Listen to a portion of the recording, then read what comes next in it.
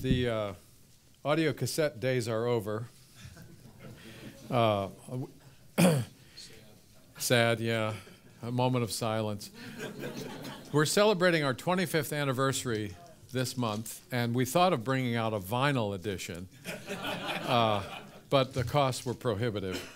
You'll excuse me being in a mercenary mood or mode for a moment. We just last night released an app for Apple users, and I was just looking at the App Store. It just showed up last night. We've been working on it for months, and I got to write the description for the App Store, and 25 years of audio is what it says at the top. More than 10 years before the term podcast was ever used, Marcel Audio launched an audio magazine, first distributed on cassette tapes, then CDs and MP3 downloads, then streaming from a website. Marcel Audio Journal can now be enjoyed through our free app. So you'll pardon the advertisement, but that is just available, and since Bruce is an Android user, we'll work on an Android version of it soon. It's appropriate that my talk begins referencing a technology. I've done a lot of interviews over the course of the years about the problems of various technologies and the problem of technology more generally, sometimes to the point where people assume I'm a Luddite of some sort. My kids are quick to point out that Dad is not a Luddite, he's a recovering technophiliac. And I actually got involved in broadcasting because of my interest in electronics. I was telling Bruce at breakfast that I built a stereo from a kit when I was in high school, and actually my first computer was built from a kit. Heathkit computer. I couldn't afford an IBM PC when they came out, so I built something that was comparable. And so I've always been interested in gadgetry and media, and then ended up working in radio. And later, as I started doing work in cultural criticism, realized the extent to which modern culture has been shaped not just by technologies, not just by devices and machines, but shaped by a mentality according to which we tend to treat all things in a mechanical or technological, in accordance with a kind of technological paradigm. Certainly more than ever in human history, our interaction with friends and family and neighbors and the world in general is enabled by various technologies. It's also shaped the kind of, the way we understand the world, not just the way we engage the world, is shaped by the shape of those technologies. The gadgets themselves are linked to large social and commercial systems that are very interested in how and what we communicate. And typically among Christians, parents and clergy have focused attention on the content of media and not as much on the forms of media and the way in which different forms of media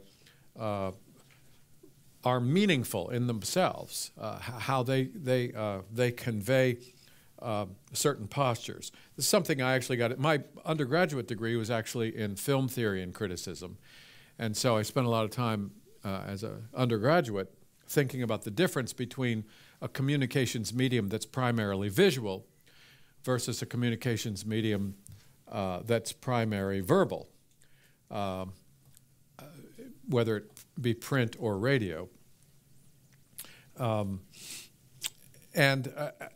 Because of that background, early in my career when I was doing teaching in churches, was often trying to draw attention to the forms of media and not just the content. As I suggested, saying anything critical about technology invites the charge of being a Luddite.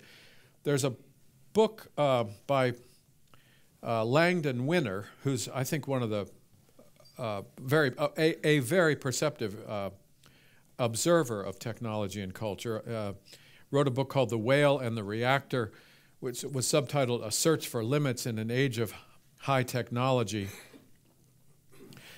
He noted in the book that at the beginning that it's a book of technology criticism, implying he regards himself as a technology critic. But he insists that that role should be considered as analogous with that of a literary critic or an art critic or a music critic. Unfortunately, people don't hear technology critic analogous. He said if his book were literary criticism, everyone would immediately understand that the underlying purpose was positive. A critic of literature examines a work, analyzing its features, evaluating its qualities, seeking a deeper appreciation that might be useful to other readers of the same text. In a similar way, critics of music, theater, and the arts have a valuable, well-established role, serving as a helpful bridge between artist and audience. Criticism of technology, however, is not yet afforded the same glad welcome. Writers who venture beyond the most pedestrian and dreary conceptions of tools and uses to investigate ways in which technical forms are implicated in the basic patterns and problems of our culture are often greeted with the charge that they are merely anti-technology or blaming technology. All who have recently stepped forward as critics in this realm have been tarred with the same idiot brush, an expression of the desire to stop a much-needed dialogue rather than enlarge it. And then he concludes, if any readers want to see the present work as anti-technology, make the most of it. That's their topic, not mine. We can talk about technologies, talk about specific devices and their capacities. When we use the singular noun technology, sometimes rendered with a capital T, we really do have in mind a kind of mental and social and even spiritual ecosystem to which the devices have given rise and out of which they emerge. It's a recent book by Brian Brock, a Christian ethicist, a book called Christian Ethics in a Technological Age, and he argues that technology is a way of perceiving all things in terms of objectifiability, material efficiency, and manipulability. In other words, if I can paraphrase what he says, objectifiability, material efficiency, and manipulability. In other words, all things and even people come to be regarded as objects, not as subjects, subjects with dignity and moral claims, and in the case of people, image bearers of God. And in the realm of technology, all things are thus potentially manipulable in the interests of efficiency. And so Brock goes on to say, quote, technology is a human mode of thought that in rejecting any role for divine action comes to approach all things and relationships as susceptible to human ordering and management. There's quite a bit of literature. I guess Heidegger's probably the philosopher who begins to raise questions about technology as a mentality that characterizes modernity. And one of my favorite writers along this line was the Canadian philosopher George Parkin Grant. I put his middle name in there to distinguish him from the younger apologist from Tennessee, George Grant. I always think of them as George Grant the Elder and George Grant the Lesser. I actually know the one from Tennessee. I didn't know the one from Canada. Brock is, in a sense, continuing that tradition. And following his line of argument, I think it's appropriate to say that one of the effects of technology as a mentality is to eclipse our understanding of ourselves as creatures and all of the implications that our creatureliness implies. Rather, I think we are tacitly encouraged to intuit ourselves as godlike in our role as makers of meaning and makers of significance. In accordance with the mentality, the technological mentality or the technological paradigm, creation is not perceived as an ordered and good gift from a loving and personal creator. Rather, creation is regarded as just so much raw material. In fact, that phrase shows up a lot in some of the more thoughtful criticisms of technology. The idea of creation is just raw material with which we demonstrate our creativity and power and to which we assign meaning. Craig Gay, a sociologist who's has taught for years at Regent College, Craig Gay has argued, quote, for modern technological humanity, the important thing is not to discern how we might fit into a fixed order of nature, but instead how natural processes might be made to serve human interests. And here he's echoing a point that C.S. Lewis makes in The Abolition of Man, where he writes, and I'll do this from memory, "For the wise men of old, the cardinal problem had been how to conform the soul to reality. But for magic and modern science, that's not the term he used. He was basically talking about technology. The problem is how to reorder nature to fit human desires. So we either try to figure out how to order our souls to fit reality, or we try to figure out how do we reorder reality to fit our desires. And Craig Gay is saying the same thing. When we cast ourselves in that sovereign role, Craig Gay points out, quote, we lose the possibility of encountering something outside of ourselves which might discipline and thus give order to our human making and willing. And he goes on to conclude, quote, in the absence of such discipline, modern machine technology appears destined to be destructive of nature, of living human cultures, and indeed of living human beings.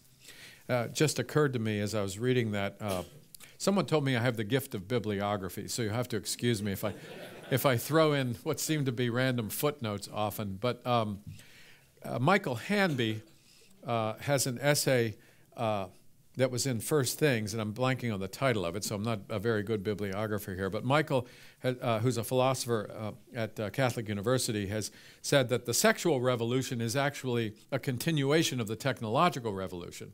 The sexual revolution is a technological revolution of modernity applied to our bodies. In other words, the sexual revolution is basically saying we can arrange, it amounts to regarding the body as a machine that can be arranged, manipulated, rearranged in accordance with whatever desires we have. The subject of technology and, oh, by the way, I should have mentioned Craig Gay, here's a bibliography. The book that I'm citing is The Way of the Modern World, or Why It's Tempting to Live as If God Doesn't Exist. It's a very good summary. I used it for many years as a standard reading for our summer intern program. And he's trained in sociology, actually trained by Peter Berger, studied with Peter Berger, as did James Davison Hunter. The subject of technology and our assumptions about human nature is so intertwined with theological practices and theological ideas and cultural practices and institutions, it's hard to know where to begin and end. One of the points I want to make today quickly is that living in a technological society affects more than our ideas. It shapes our sensibilities and our expectations about what it might mean to understand and adequately address a cultural condition. When I was working on this talk, when I work on other talks, one always faces the desire to come up with a very neat outline that works like a flow chart, which analyzes the nature of the problem and then proposes a set of responses, which is, in a sense, an approach that we get from engineering. And I think that we all tend to think that when we're addressing an issue, it's better to address it like an engineer than like a poet. But what if some problems are better addressed and when we think like poets rather than as engineers? I think the scriptures are filled with texts which regard, and I think particularly in wisdom literature, in which reality is best approached through poetry rather than a kind of flow chart. A book that I've benefited from that doesn't talk much explicitly about technology and human identity, but does talk about the necessity of cultivating a deliberate and watchful attitude toward the cultural moment in which we live, is Eugene Peterson's Christ Plays in 10,000 Places, a book I've returned to numerous times. He writes at the beginning of that book that it is the task of the Christian community to give witness and guidance in the living of life in a culture that is relentless in reducing, constricting, and enervating life. First time I read that, I'd forgotten what the word enervate meant, and I had to look it up in case you don't Remember, either it means to drain of energy and to weaken. The culture we live in is relentless in reducing, constricting, and enervating life, and the task of the Christian community is to give witness how to live well in that kind of culture.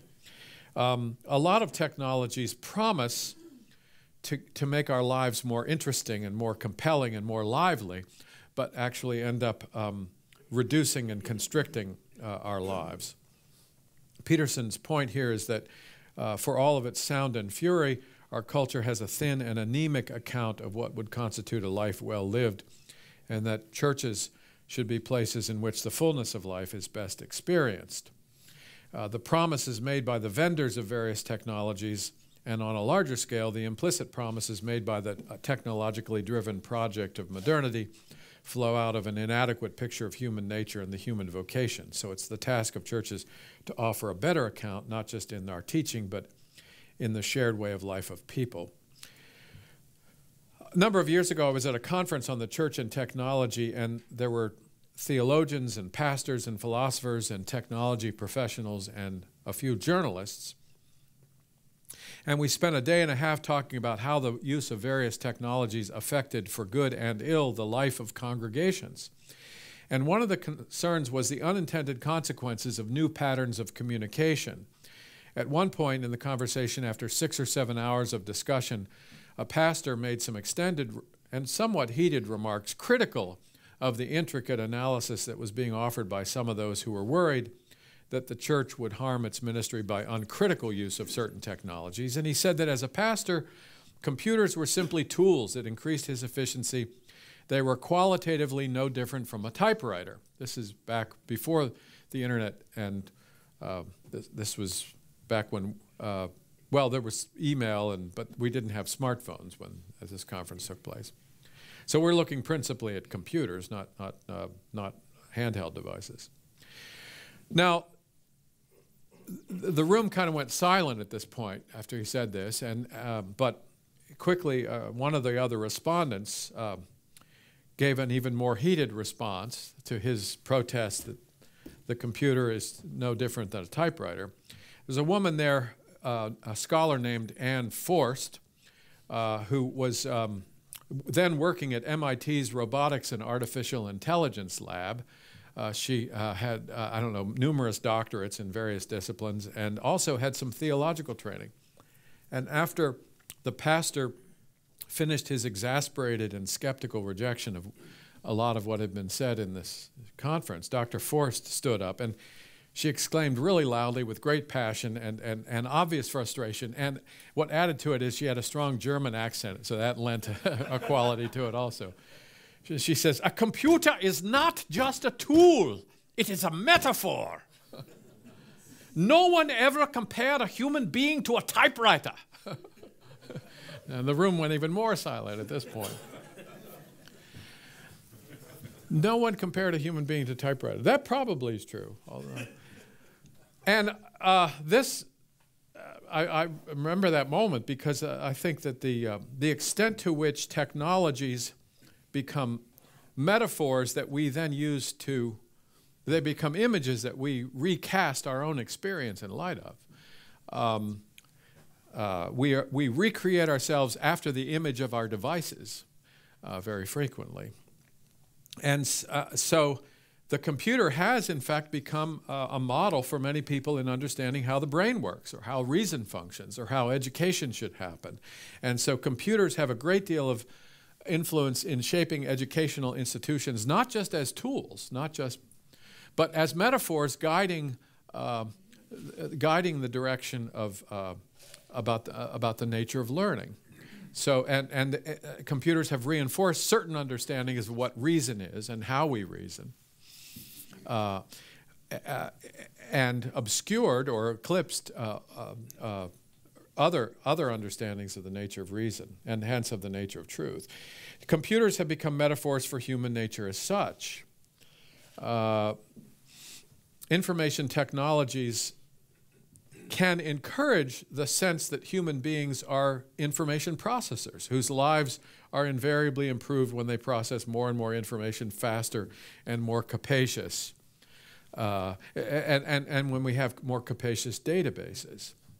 The metaphoric power of computers is so strong that they've induced some people to fantasize about eliminating their embodied existence, achieving a kind of immortality by transferring their consciousness to a computer. Of course, this happened in Star Trek: The Next Generation, and I actually had a young man working for me who had worked doing high-end computer work for Boeing for the space shuttle program years ago, and he said he had a lot of his fellow engineers who did fantasize about being able to upload their consciousness to a computer. Seriously, he thought, and there are people like Ray Kurzweil and others, the so-called transhumanists, who believe very strongly that we'll someday escape the mortality and all of the limitations of embodied existence as we pair ourselves with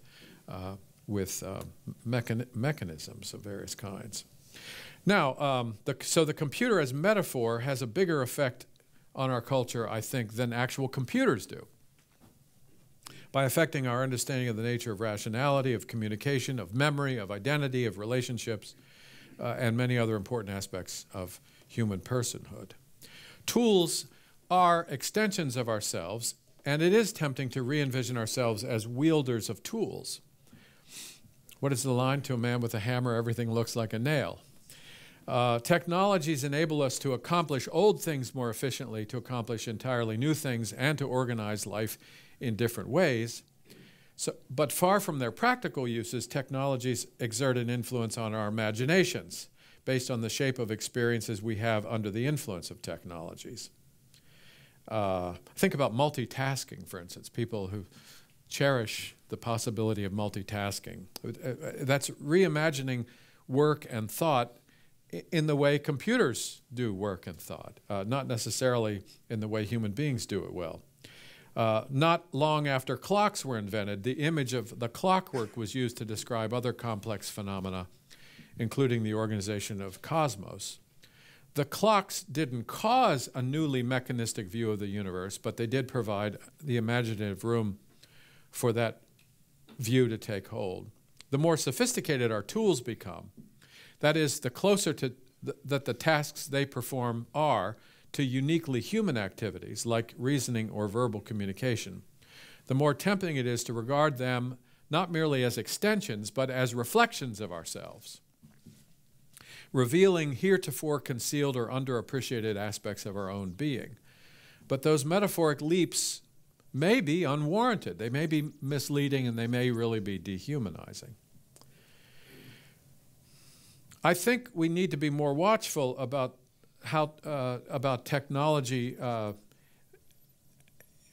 technology's influence, to be attentive to the way in which the pull of technologies on our imagination can mislead us in our intuiting about the meaning of human nature and human well-being. We're often tempted to infer that patterns of human activity that are most in keeping with the efficient operation of our machines, patterns of life that actually keep our devices happy, will also make us happiest. I was once warned, by the way, I should say, that we shouldn't anthropomorphize computers. They hate that. Da-dum-dum. Sorry. Very useful devices can become harmful devices when we make the mistake of assuming that we should reorder our practices to suit their strengths, rather than select devices and patterns of their use that advance purposes that are most fitting for the kinds of creatures we actually are. I've seen this in my own life as I've adjusted my workflow to fit the devices, rather than find the devices that are most fitting and most useful for the workflow that serves the ends of my work. And I'm sure all of us find ourselves in that. So we're a little bit like Charlie Chaplin in that iconic scene from Modern Times when he's depicted as a worker over this huge gear, and he's kind of entrapped in the machine. We all kind of run the risk of that kind of entrapment.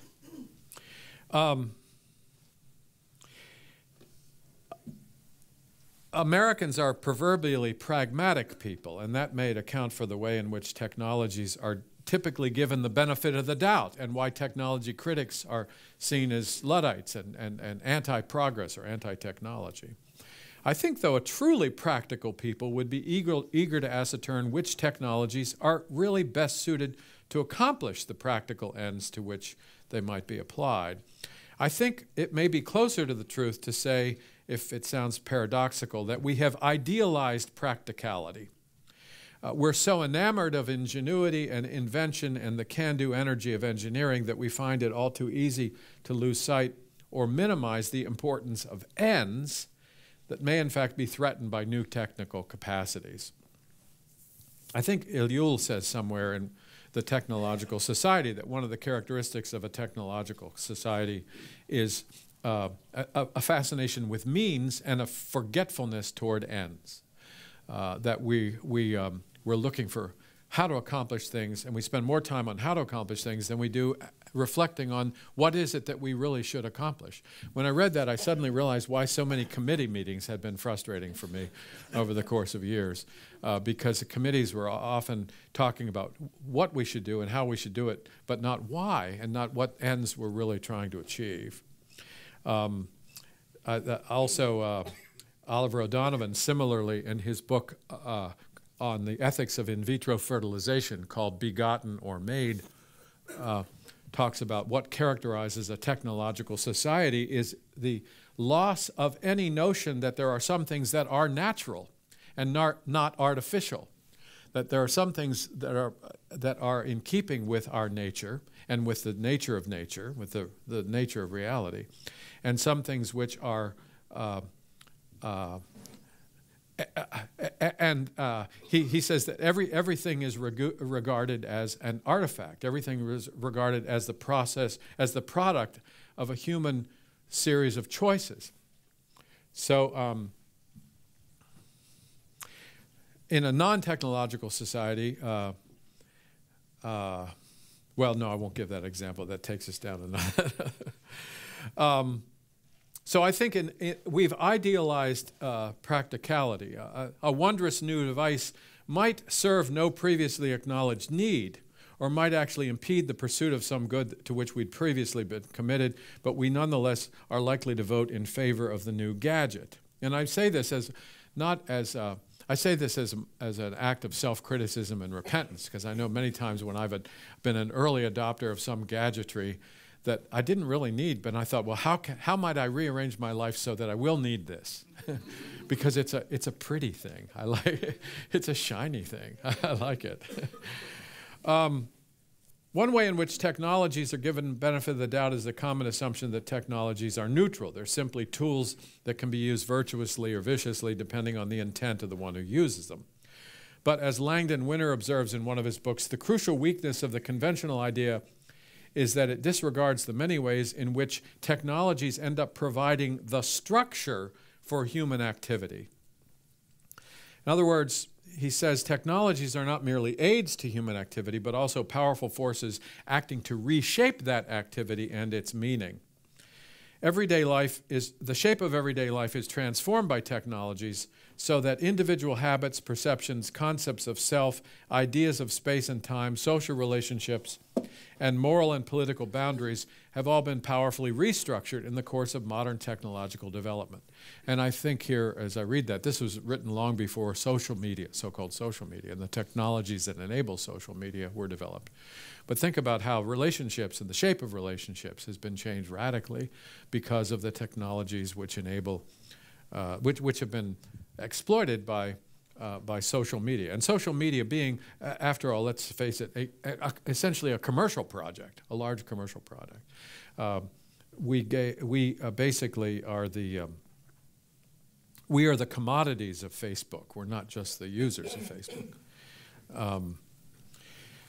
Technologies often convey new forms of power, and it's difficult to resist the offering of new capacities to do things, even if they're things we don't need to do or even want to do. New capacities for exercising control over nature and history are generally regarded positively by people who are afraid of angering the god of progress, and that is a cult that many Americans belong to. As Christian people, our duty to love our neighbors requires that we seek the best for them, and that requires sustaining a vision for human flourishing that's rooted in an understanding of human nature that has certain fixed aspects and certain boundaries. Mere ingenuity is not a reliable asset, either for individuals or societies. All the way back to the garden, promises of progress through the acquisition of new capacities demand careful evaluation. I think that Christians are almost the only people left in the West who have a good reason to have a high view of the givenness and sacredness of human nature. So we ought to be the most discerning in evaluating whether or not specific cultural forces generally and specific technological developments in particular advance or deter human flourishing. So we need to encourage the sort of technical or technological criticism that Langdon Winner is advocating, and that many other, I think of Sherry Turkle, Bruce and I were talking at breakfast about Sherry Turkle and Jaron Lanier, two people who are very immersed in the world of technology. Sherry Turkle having taught at MIT for many years, Jaron Lanier, the guy who invented virtual reality, both of whom have become very critical of various technologies and their social effects, not just the uses to which they're put, but the inherent prejudices they seem to have within them. Lanier,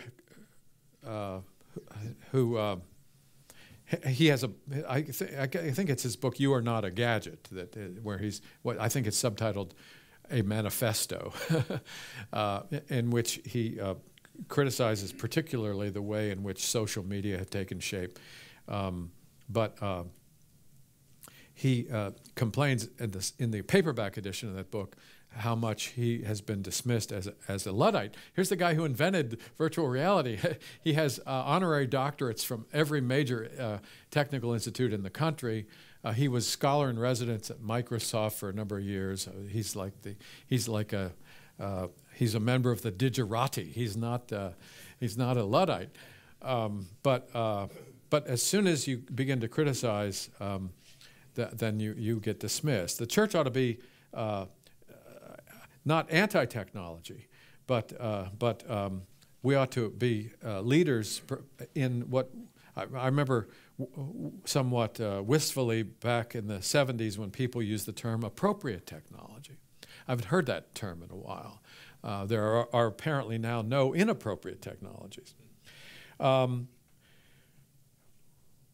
criticize technology doesn't make you anti-technology any more than a discerning, evaluative approach to film or literature means that you're anti-movies or anti-books.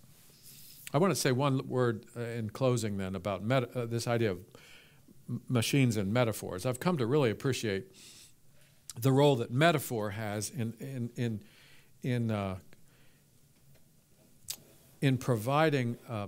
providing or enabling meaning for us. There was an essay, I think it was in the Journal of the Evangelical Theology Society years ago. It was comparing C.S. Lewis and Gordon Clark, the Christian philosopher, on their different views of metaphor. And Gordon Clark took a position which you find very starkly in John Locke's work, in which Locke is very critical of the use of figurative speech. He thinks it's obscuring and unclarifying.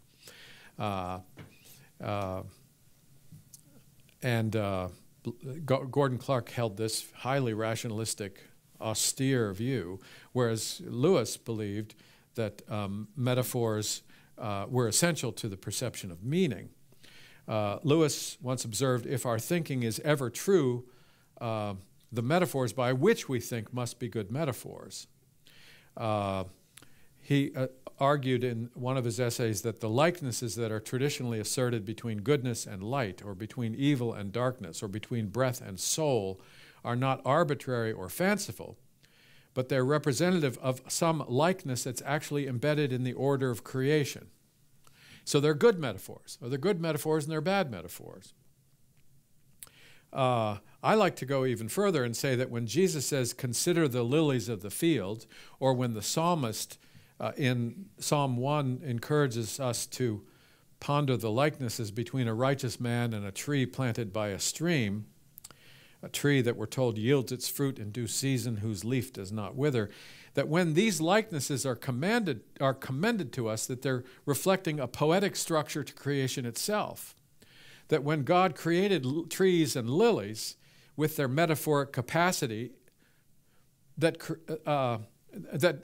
God did create trees and lilies with that metaphoric capacity in mind. That creation is meaningful precisely because it shot through with metaphoric possibility.